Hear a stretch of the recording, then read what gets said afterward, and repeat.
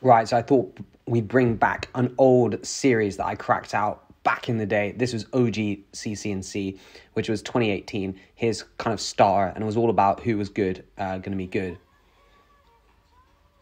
Anyway, this was all about Mahawi Kudus, and then I basically made some episodes over here. So you can see I did 5. We're going to go through, review them, obviously in 2018, but also further on. And then tomorrow is going to be my first star for 2024, which hopefully goes slightly better than some of these, because some of them were not good. Anyway, we'll do a quick review on each one now. So first of all, Mahawi Kudus. We'll go through 2018 season first. So Mahawi Kudus 2018, 6th in Comunitat Valenciana stage, 15th overall, top 10 Oman, that's all right. He didn't really, 9th in Romandy, again, World Tour race. He didn't really light the world on fire. He did win the national champs. Burgos, he finished 7th. So I would actually say, I think I did an okay job on this. Probably didn't go as well as I expected him to go. But you can see 2019 won Tour of Rwanda. 2022, he won that Eritrean World Champs again. 2019, 3rd GC in Tour of Turkey. 2nd, Adriatic Ionica. So I actually reckon I'm going to go for it. He was a good pick. He didn't massively increase, but nonetheless, I do think he was a pretty decent pick. Maybe not as well as it could have gone, but we'll go to the next one. Jakub Mareczko. Now, he was just useless. He's won at 18 stages of Tour Taihu Lake. Unfortunately, he hasn't done much else. This is 2018. So this is when I thought they'd be good. Again, you can see Tour Sharjah get some wins, Antalya 2nd, but going to the big races, 6th in the Tirreno Sprint. Then he went to Tour Morocco, which obviously just cleaned up on. And then he went to Giro, 2nd, 4th, 6th, DNF. So not great. And I kind of expected him to get a Giro stage win. He didn't. Then he went to Tour of China Part 1, didn't win. Tour of China Part 2, did win. Tour of Taihu Lake obviously wins because he's just a king there. And then won in Tour of Hainan as well. So to be fair, it was an okay season. But did he really step up what I thought he would do? No. I don't, his best wins maybe ZLM Tour in 2023.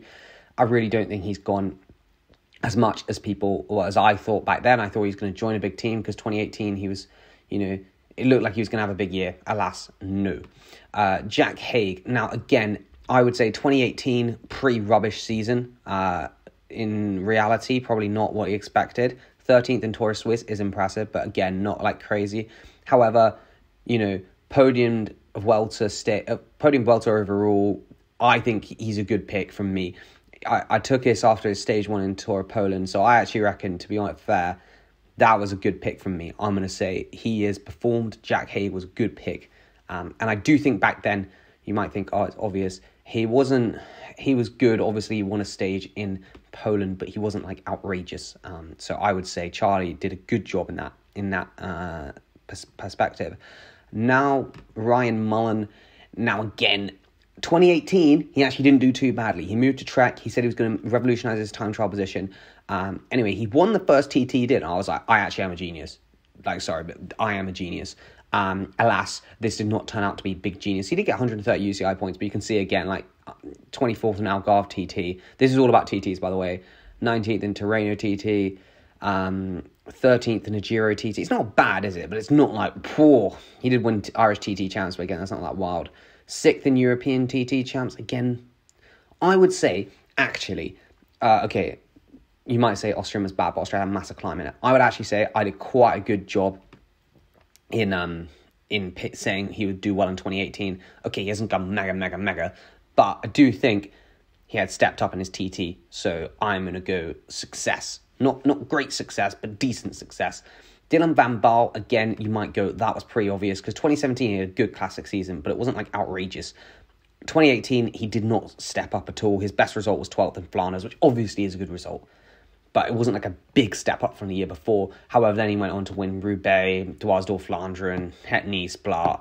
I mean, he was good. And I know you're probably you won Tour of Britain in 2014, he wasn't that unknown, and I do agree. But I do think he had a big step up. Second in Welter as well in the year I predicted it. So I actually do reckon that was not the worst call I've ever made. But still, I would say that was a mild success. of my predictions. If you look at 2017, the big one was 4th in Flanders, which obviously is like mega. So I wouldn't really say he stepped up that much the year after in comparison. However, obviously, he then went to win Roubaix, so that is pretty big. But anyway, that's kind of my thoughts. So did I do a good job? I would say average job, but I did pick quite safe riders. This year, we're going to go more wild. And the first rider is pretty special. He's beaten Jay Vine up Roca Corba. He's done almost 8 Waspakita for 5 minutes. So it's going to be good. But anyway, cheers for watching. Hope you enjoyed this video.